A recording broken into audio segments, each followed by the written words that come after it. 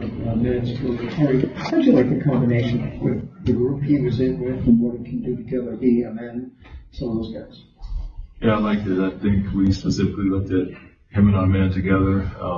Especially we had Fred and Reed out there with those two a lot, and then Steven. So tried to match some size and athleticism and all that with the smaller backcourt, and obviously Steven adds to that as well. So like what I saw with them. Got three really good facilitators. We had them into that group, and then some really good defenders besides behind the smaller guards, and wanted to get a look at it and like what we saw. Is that just experiment, what you just described, just to take a look, or is it something you're planning?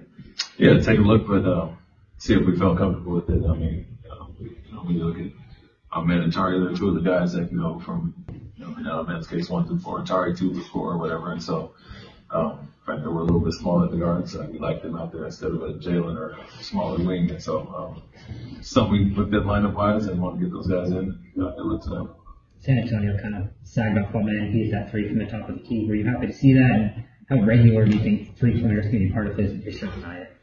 Yeah, I think one last game the same way as well. We obviously encourage him to get to his spacing and specifically in the corners. He works extremely hard at that. But but the thing with him is we are telling him don't take the shot that they want you to take. Take it when you're comfortable, whenever you want to. And obviously he's been working all offseason on it, so the shot looks much more smooth and confident. And so it's going to be great. Like the fact that he will take it, not shy away from it, but at the same time, when they do back up, he takes up that space and attacks downhill, which is as hard to guard. But he's willing to take it, and the main thing is like when you take what you want to, not when they're trying to bait you into it. How do you just assess where you're at after these movies? Some good, some bad, as always. We were really good in certain areas. I think tonight was the most aggressive we were on the offensive basket after it. Transition was great, the pace was, but it was a little too sloppy in transition. 12 turnovers first half. Majority of those in transition, and you end up with 14 fast break points, and you should be around 30 if you can convert and execute there. So some good, some bad. We understand playing at a faster pace is some of that's going to happen, but we got to clean that up and have certain guys look a little bit more comfortable in transition when they're pushing and handling it. What are kind of the priorities now for the next 5 days? A little bit of rest, and then continue to build on what we're doing. It's an opportunity. Obviously, you want to keep our conditioning up and get some practice in there, but kind of start to fine tune on the things that worked well in the preseason, and then start prepping for Charlotte on Tuesday. Is there a percentage you'd like to see Jalen get to from 3 this year? Does his progression as a shooter remind you of anyone else you've coached over the years?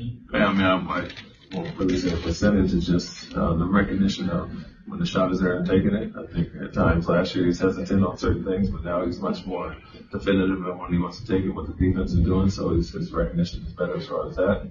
I think that'll increase his numbers alone, and then it starts to open up everything else for him. He can't go under as much, start to chase over, he gets downhill, gets everybody else involved. So more so than a percentage and number, I think taking the right shot and not turning those down, but it's, recognition is so much better now. He looks so much more crisp and confident when he's already going under. Is team volume of three-pointers, is that something you're continually harping on? Is that a big deal for you and your teams?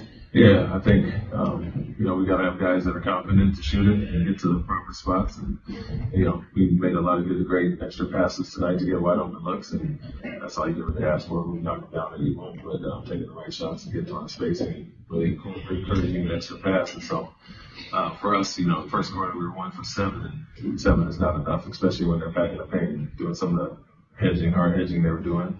We should have got more up, but to finish with 43 is a good number, and missed a few wide open, but got 35%.